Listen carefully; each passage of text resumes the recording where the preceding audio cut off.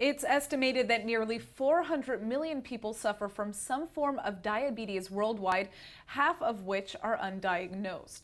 Well, if you're one of these people, then keep watching, because joining me in the studio now to discuss a revolutionary diabetes treatment is Professor Eduardo Mitrani, the Betalin Therapeutics Chief Scientist. Thank you so much for joining us. I almost got tripped up on your name there. All right, so this is very exciting. You have created a new treatment. How does it work? Well, we're developing a radically different concept. Rather than using a mechanical device or trying to apply cells, which a lot of groups are trying to do, we're trying to create a whole organ, a whole pancreatic organ that will produce the insulin to be implanted into patients. Wow, so this does not sound like an easy thing to do. How does this process work? How have you been developing this, and what was the thought process behind it? How did you come up with the idea? Well, I started as an engineer, and then I moved into biology. And for many years, I've been observing how we're built, and we're not built of cells. We're built of more complex organisms, which are organs. And as a developmental biologist, for many years, we've been studying how cells interact with each other to form a more complex organization, which is an organ. And this is where the idea came from.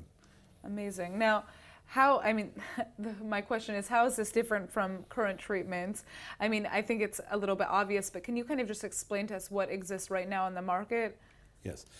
Perhaps I have to start saying that this is for extreme, at the moment, is for extreme cases of diabetes, right, where people, type 1 diabetes in particular, and very extreme cases of type 2. Type 1 is the type of diabetes that you don't produce insulin, and you really need to be injecting it all the time. So rather than doing that, there is a lot of efforts trying an alternative, which is to actually implant the actual cells that produce insulin.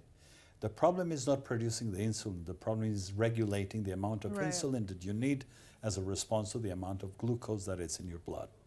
So is this treatment available yet? I'm assuming it's still in the process of being created, correct? Yes, this is in the process of being created. We have done a lot of work at the Hebrew University, where I am a professor. Wow. And now there is this company, Betalin, who is trying to move it to the clinic. We are now in negotiations with the regulatory agencies in the United States, hopefully to start. So what's the timeline? When can we expect this to be available? Unfortunately, I don't like to give false expectations, and this is a long process. Right. I mean, the clinical process, the regulatory process is something that might take several years.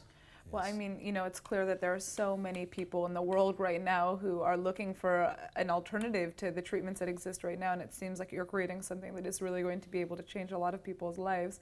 So I hope that it gets out onto the market sooner than later, and thank you so much for joining us. Thank you very much.